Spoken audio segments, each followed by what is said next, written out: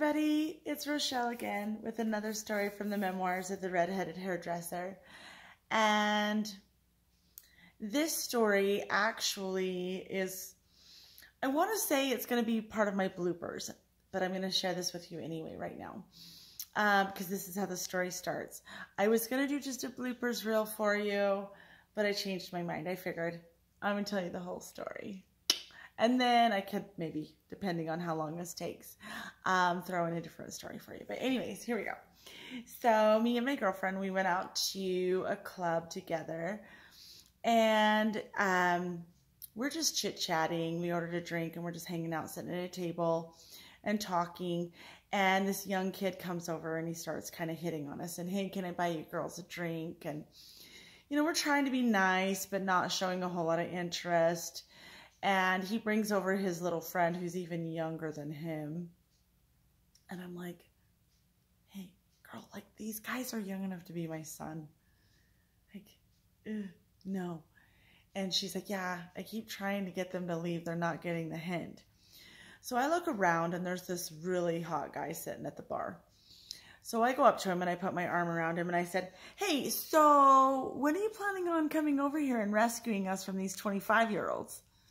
And he laughs and he goes, well, I don't know what you want me to do about it. I'm only 28. And I look at the silver in the side of his hair and I'm like, uh-huh, sure. And he goes, well, I'm thinking about it. And I says, well, think a little harder, because I'm just saying, you're the only one in here that I'm even remotely attracted to. I said, because you look like you're the only one in here that even works out. And he goes, well, that's funny. I've only worked out twice this whole year. And I'm like, yeah, right. You don't get back muscles that look like that without working out. And he laughs. And I said, but I'll tell you one thing. I'll kick your ass at leg day. And he says, oh, really? You're going to challenge a one-legged man to leg day? And I'm like, whatever. And he lifts up his pant leg. And sure enough, he had a prosthetic. And I'm like, whoops. Hang on a sec, I'm choking on my kneecap. Like, what? Yeah, pick me. Only me would do something like that. So then he laughs it off and he says, yeah, it got bit off by a shark. My dad lives in Hawaii. It's the only fight I've ever lost. And I'm like, are you serious? So next thing you know, he and his friend are over talking to us, and I kind of pushed his friend off on my friend a little bit, and then come to find out, like, by the end of the night, she's telling me that this guy is, like, filthy, stinking rich. And she goes, I almost want to see if his money where his mouth is. And I'm like, I don't really go home with guys. Besides, I think the guy I was talking to is an alcoholic. And she goes, oh yeah? And I'm like, yeah, did you not see? Like, his bar tab came to $54. And I was like, that's kind of a lot. And, you know, because mine was like 20 something. And he was like, oh, this can't be right. I drank twice, maybe even 3 times more than that. She didn't need to give me a discount. And he calls the bartender over and he's like, sweetheart, no, you know this is wrong. And he hands her a $100 bill and tells her to keep the change. And I'm like, okay. And he did give me the impression he's there a lot. So, you know, said he had drugged his friend out. So by the end of the night, when my girlfriend was like, girl, he says, like, he's super wealthy. He's got this huge house. He's got an art gallery, all this stuff. And so we go and we're sitting out front because we're waiting for my girlfriend to get off that works there. And she's going to drive us home. Well, she decides to call him and tell him to come back so we can see if his money's where his mouth is. He really lives in this big house. And they pick us up and we go over to his house. Huge house, gated community, overlooks the whole entire valley. But when we got there, it was kind of weird because there was like no cars in the garage. But I didn't really think anything of it. Like, I don't know, maybe he just moved in, right? So my girlfriend's sitting over on the couch talking to her guy. And I'm sitting over by the bar in the kitchen talking to the guy that I was talking to. And we're chit-chatting and we get talking about things, and come to find out, he's telling me how he went on an airplane to Arizona like that morning or the day before. I can't remember, but he went on a plane ride to Arizona and he didn't have a mask and he wasn't going to wear a mask and he refused to wear a mask. And they almost didn't let him on the plane. And so he wrapped his hoodie around his face.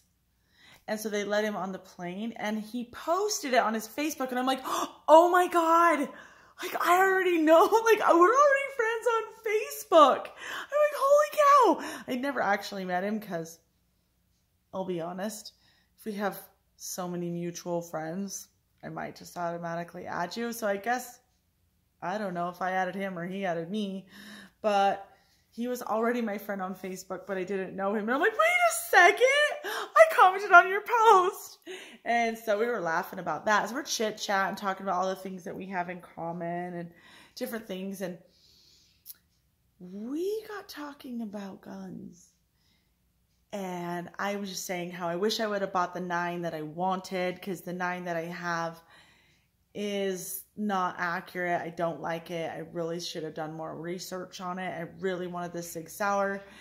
And I'm like, yeah, I wanted the Sig Sauer 226. And he's like, we don't mention that gun in this house. And I'm like, what?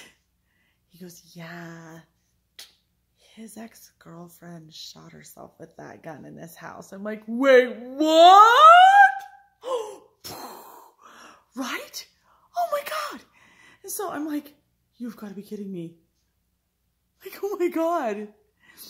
So, we ended up saying like we were getting tired. And so the guys drove us back to my girlfriend's house and we said goodnight to the guys. And my girlfriend, she's like, yeah, I think I'm going to see that guy again. And I was like, yeah, I don't think I'll be seeing my guy again. And she's like, why not? I'm like, I'm pretty sure he's an alcoholic. I mean, he's cute and all, but yeah, no. And she's like, okay. So then she goes on a date with this rich guy, right? And so they go over to his stables, where the guy I was talking to made it sound like they were his stables and the 13 horses were his. No, they're the rich guy's stables and horses. And my girlfriend called me and she's like, girl, do not date that guy you were talking to. And I was like, I wasn't planning on it. And she goes, no, really, don't date him. He just showed up at the stables, drunk off his ass, with our bartender from the other night. And she's so drunk, she can't hardly walk. And I'm like, see, I called it. I knew he was an alcoholic. So, needless to say, I never contacted that guy again. He is like, sayonara. But on a different note, my girlfriend actually went on several dates with that other guy. And then, I know this isn't my story to tell, it's kind of hers, and I should like interview her and that'd be fun. But I'm just going to tell you her little thing. So she went camping with Mr. Rich Guy. And yeah, he decides to show his property that happens to be close to where they're camping and leaves her and her daughters in his truck, fully knowing she had an appointment to be to, fully knowing that her daughter had to go to the bathroom, and he didn't do anything about it for over 2 hours. And she was really upset when he got back, and he says, well, I could have made a lot of money off this deal if I would have sold the property. Well, needless to say, she's not going to date that jerk anymore either. Because what kind of a jerk leaves a cute girl and her 2 kids in his truck for 2 hours while he tries to make a sale, fully knowing she has to be somewhere, fully knowing her child has to use the restroom? I know there's good ones out there. I know. Still looking. Anyways, if you liked this story, follow me, subscribe to my channel, and I will see you soon.